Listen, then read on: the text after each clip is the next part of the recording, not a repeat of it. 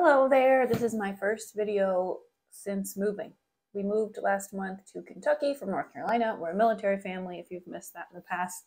So this is actually our third state in 3 years. We've lived in 3 states since 2020. So hopefully we'll be here for a while and we won't have to do this moving thing again for, well, you know, with the military, you really never can tell. So we'll see, but for now, today I want to show you my new sewing space. It's quite a bit smaller than the other sewing spaces I've had in the last 2 houses, but I have sewn in all kinds of spaces, as you can imagine. Some have been small, some have been big, some have been basements, some have been the corner of my living room. And so I have all the tips for you today on using a small space for your craft room or sewing room. And these tips will apply to you even if you don't have a dedicated space. So let's get started. But before we do, make sure you click subscribe. And I also wanted to tell you that I just put 9 reusable, washable coffee sleeves in my Etsy shop. There's only 9, so if you want one, go get one. And I'll put the link to these below. I just, on a whim, I was like, let me just make some coffee sleeves. They work on cold cups or hot cups, and they're adjustable in size.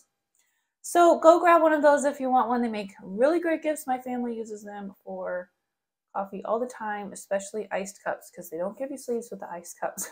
So we keep them in our cars and our purses, and we love them, even the men in my family. Okay, let's get started. Okay, first I'm just going to give you a little tour of my sewing room. This is a 7 feet 9 inch room by 7 feet 9 inch room. And so it's a square, and then I have like a skinny hallway to the door. There's no lights in there, so we need to remedy that. But it's perfect for like my ironing board and my dress form to go in the hallway. It's plenty big enough for that. It appears that there is a closet in here, and there is, but it actually holds the furnace. So we can't actually use that closet, which is fine. But I made my cutting table, my giant cutting desk, fit in this room. It fits perfectly. There's room on either side. We just had to make the top a little bit shorter. My cutting table is actually a dresser that we got secondhand, and I painted it and replaced the knobs. And then my husband put a new top on it. And so this table stores, or this dresser table stores all of my fabric patterns, tons of notions and things like that. And then behind me, you can see my sewing desk fits on the other side. So I have just enough room on my whirly chair to turn around in here, and it hasn't been a nuisance at all. I thought maybe the chair would get in my way when I'm cutting, but it doesn't. It's perfect. Everything works great. So I did get some storage for the walls and things. I put all my little dolls on some shelves. I'll link to these shelves because it was a 3-pack.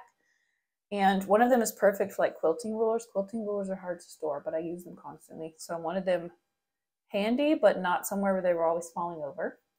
So since the shelf has like a lip on it, it works perfectly for that. And so the shelves came with 3, and they're like staggered in size, and they're really useful and handy. I think I might get another set for somewhere else in my house, so I'll link you to those.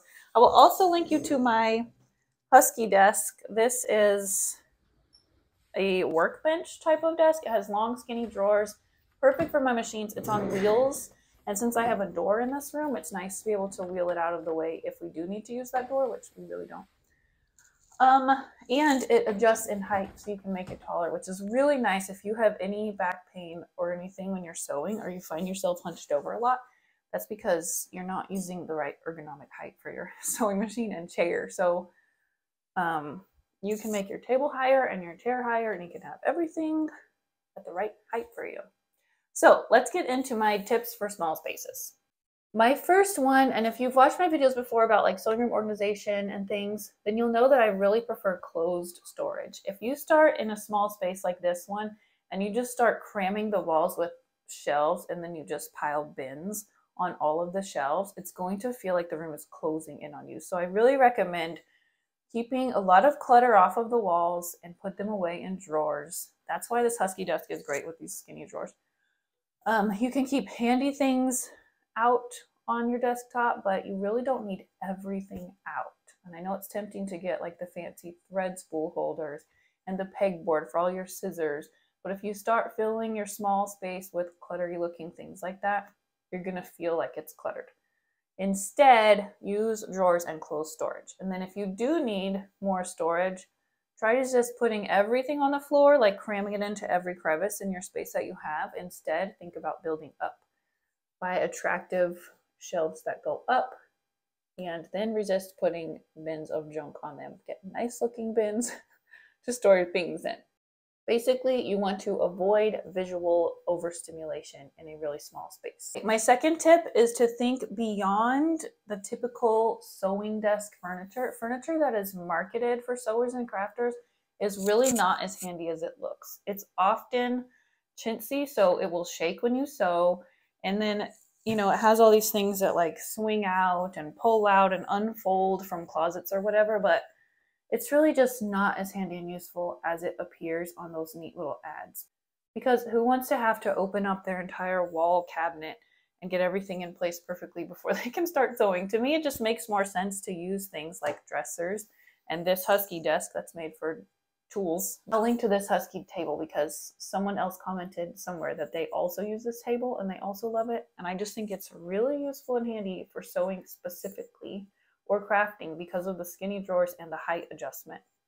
Also, it's so sturdy, so I can sew at top speed and it never shakes or anything like that, and that's what you want. I also have a wooden cabinet my father-in-law made me with just several small wooden drawers, not small, but shallow. They go from shallow to deep. So useful. Also, if you have, like my mom just sold a crafter her old TV cabinet, when TVs were giant and big and deep.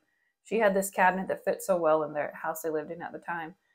But now TVs are flat and they're on the wall usually. So she didn't have anything to do with it. And she just sold it to someone who's going to use it as a craft table. So in that case, she can stow her stuff away. I don't think that would have worked for sewing because you need leg space, But think creatively with your storage. Get things that close, that not everything is out. If you're having to rummage through plastic bins of fabric that you keep in your spare shower, that's not going to work for very long, and you're going to be frustrated and you're going to forget what you have.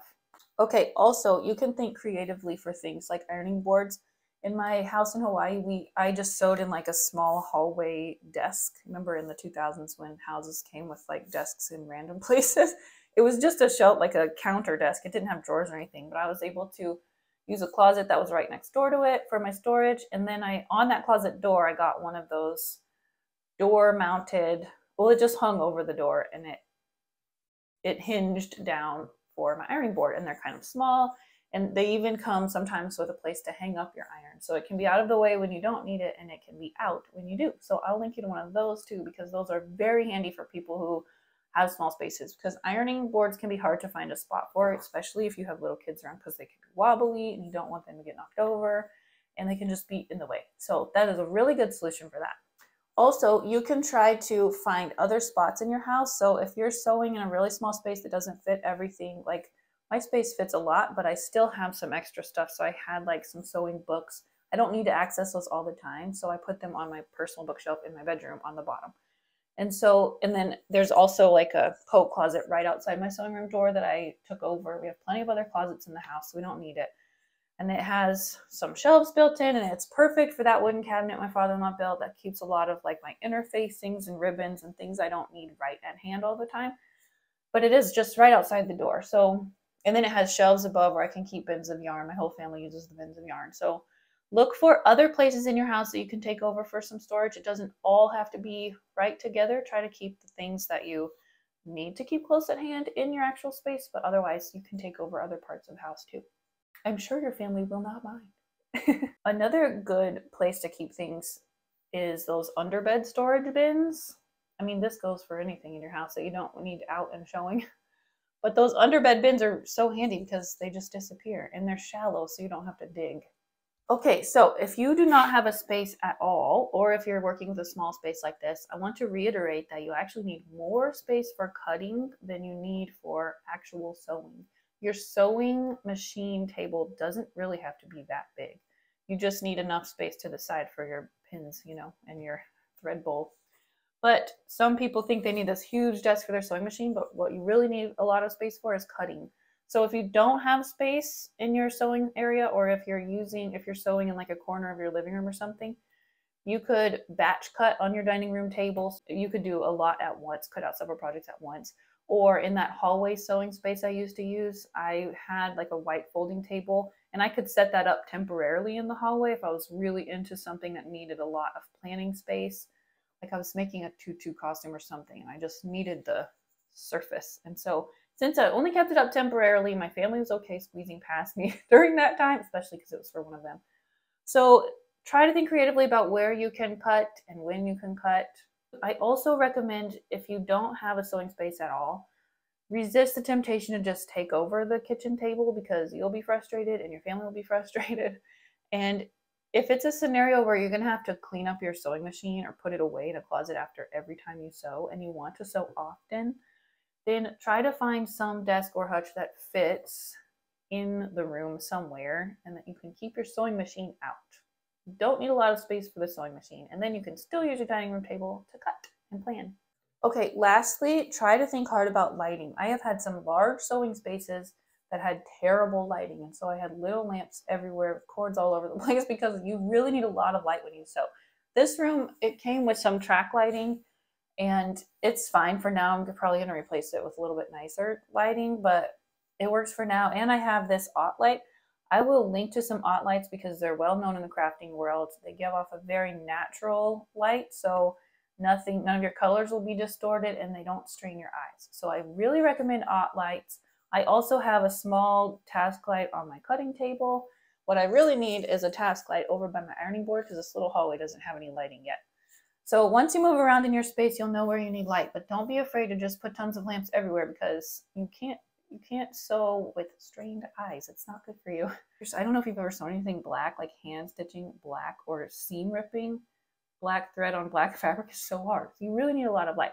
I also have this around the neck light. It's super cool. I use it for reading or hand sewing or anything like that. I'll link you to that because I got my mom one for her birthday, and then I bought myself one because they're so useful. It's the best book light I've ever had. It doesn't have to connect to your book, you know, and like flop over your pages. So I guess my biggest encouragement to you is to find space in your home for sewing if you haven't done that already. Your family will be understanding. If this is a hobby that you love and you want to do more often, and your main deterrence to doing it is that you don't have a space to do it, make yourself a space. You can find a spot in the corner of some room. When my kids were little, I just sewed in the corner of my living room. And yes, there were pins out and scissors everywhere, and I just taught them not to touch it, and they were fine. Everybody survived. And yeah, it might not look Pinteresty pretty. Like, you might not be able to take some photo of your living room. It looks like you could post it in a magazine, but your house has to work for you, right? So find that little nook or cranny of your house and make yourself a space. Or this room, I think, was an office in her house. The seller of this house, she lived here for over 60 years. And she had this whole house just piled high. So when we saw the listing photo, it was hard to even really tell what this room looked like or how big it really was, because she had office stuff in here, but it was obvious she didn't actually use the office stuff, because nowadays we have laptops. We don't really, unless you're working from home, you don't necessarily need a set computer space like we used to in the 90s when computers were new and big. So if you have an office space in your house, then you can take that over for sewing and you won't miss it at all. Or maybe you do have a home office and you can just put a little corner sewing space in there for yourself. Do it. You'll be so happy. If you have other tips for small spaces, please leave them in the comments, because I know we'd all love to hear it. If you are surviving and thriving in your tiny sewing space, I really want to know those ideas and tips that you have. So please share those in the comments so we can all enjoy them. I'll see you soon. Bye.